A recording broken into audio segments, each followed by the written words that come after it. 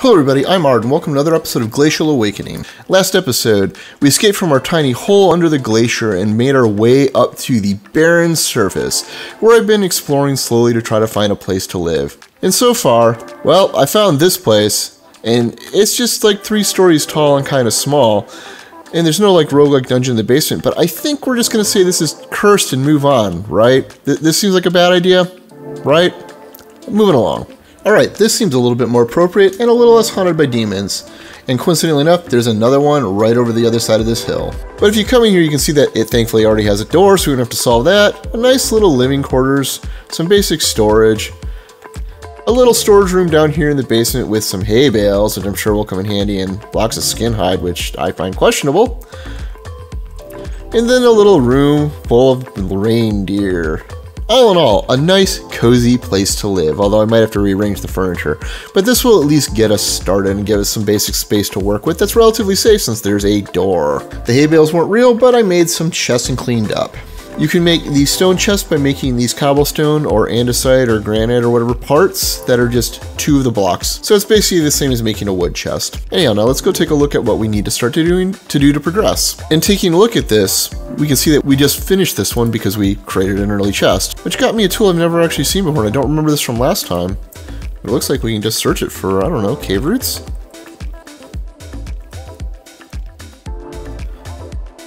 Oh, yep, and then they pop up. Interesting.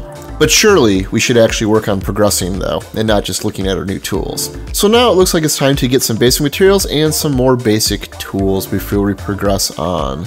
And it looks like we want to make a stone rock grinder to turn cobble into gravel and gravel into sand now that we can get cobblestone out of the earth. But this requires some snow to go make another ice crystal. Thankfully I brought a bunch of it up with me.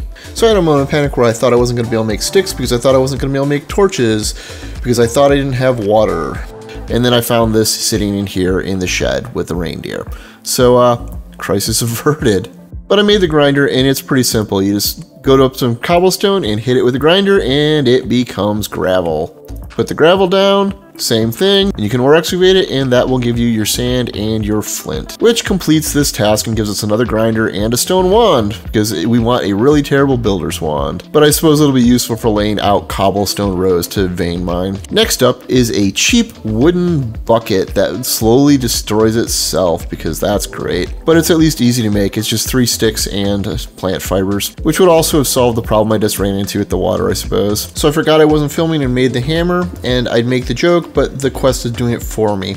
But the recipe is really simple. It's just stick, plant fiber, and rocks. That said, I have no idea what this is for yet, other than for use with the anvil, because I don't know what recipes actually use this. It doesn't actually say. And then this one is just disgusting, because this is fleshy snow nuggets, which is just rotten meat and some snowballs. Seeing as I don't have rotten meat, nor do I want to eat this, we're going to put this off till later. Which leads us to clay, which we can either find underground or by using bone meal that we don't have. So I guess I'm going to go do some exploring. Although I suppose I better kit myself out first, so I made some new flint tools, including a sword, since they apparently want me to kill stuff. Well, as soon as I stepped outside, I immediately got attacked by a headcrumb zombie and it dropped some rotten flesh, so I guess we're doing this. Well, I needed rotten flesh and immediately got attacked by a baby zombie, and, well, I'm healing, but it had me at 0 hearts. I don't know how I'm still alive. Must be the power of blue. Fine, I did it, but it very nearly killed me again. So I've been running around for a little bit just to see if there's anything that's near the surface, and so far I haven't had any real luck. But I won't lie, I got real excited when I saw these in the distance and thought they were trees. I feel horribly lied to. Alright, so I did some digging around under my base. I dug a hole down there and tossed a ladder down to get it down to about where clay is supposed to appear and had no luck. Did find a whole bunch of ores that I couldn't dig up, as well as some stuff that I could that we will eventually use, I'm sure. So we're going to do it the hard way, which is mixing up bone meal with crushed limestone. Crushed limestone is just a limestone rock smashed with a hammer, so now we know what the hammer's for. And bone meal is not the standard recipe, so we can either take the antlers we have upstairs and do this, find some small bones, do that, grind up the bones in a mortar with a pestle to get 4 of them, or we can smash the bones up to get 3 bone shards, which we can then smash again to get 2 bone meal. So this would actually give us 6 at the cost of a hammer. So smashy smashy. Man, this is tedious, and these hammers get used up fast. But in they go. Oh, and this apparently consumes the water. Okay, this mod pack is completely terrifying. The mobs aren't all that dangerous, except I'm super weak. I ran outside to go get some water and got ambushed by a creeper. But now we have an infinite water source at least. Alright, and now we finally have enough to finish this.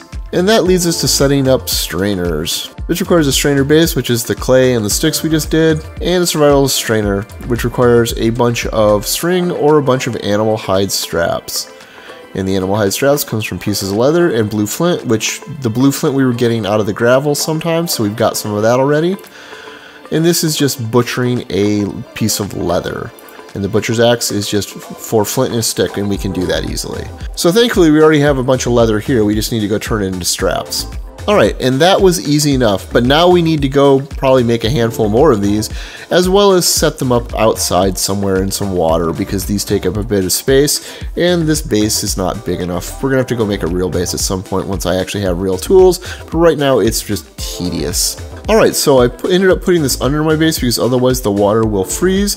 I've got two strainers here. They're both going to be used different strainers because they get different things. The survival strainer, which is the simpler one to make, gets us stone and clay, which we obviously need. And the survivalist one gets us bone chips and flint shards, as well as stone dust, which I'm sure will come up later. So what you do is you put running water flowing through it.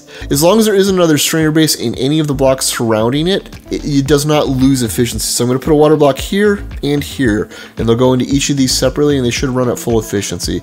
Although I'm going to have to go get more water, and this bucket's about to break. But let's test this out. So I put the water in here, and now there's water flowing over both of these. If we look in here, this one hasn't picked up anything yet. And this one has already gotten a few different items. There we go. For some reason, breaking the blocks fixed it. Now we've got everything working correctly. Now, I should note that these do get used up over time. We will have to replace these. Alright, and now that we've got that cooking, we can actually move on to the next one, which was to make fertile soil from the materials we were getting from there. Because the fertile soil required the bone shards, which is the big one in there. Which lets us move on to hopefully finally being able to get some wood. Because now we need to make some mutation paste blocks, which is 3 fertile soil, some bone shards, and some stone dust blocks, which is all stuff we're getting from the basement now. I'm gonna have to go kill some reindeer, aren't I? But before we get to that, let's make my life with the strainers a little bit easier and show you what I wanted the stone for, because there's an interesting little recipe change. Because it turns out one of the things you can use stone for is to make hoppers in this one using any chest, including the stone ones. But it means we can do things like set up a rudimentary hopper chain, which is down under the dirt there, into a chest early on, since we don't have pipes yet. I had my first death while I was out trying to get some more leather, and I think it's because I had the audacity to kill a penguin. I died to a headcrumbs randomly while I had my inventory open. So, I think I'm going to call this a sign and call it a good time to quit while we're ahead for the day. We made a lot of progress. We got some basic automation underway. We've got some materials rolling in, but we do not have a tree yet. We'll work on that next time, though. If you found this episode interesting and entertaining, please consider leaving a like or subscribing if you're new. As always, I'm Ard. Thank you for watching, and have a nice day.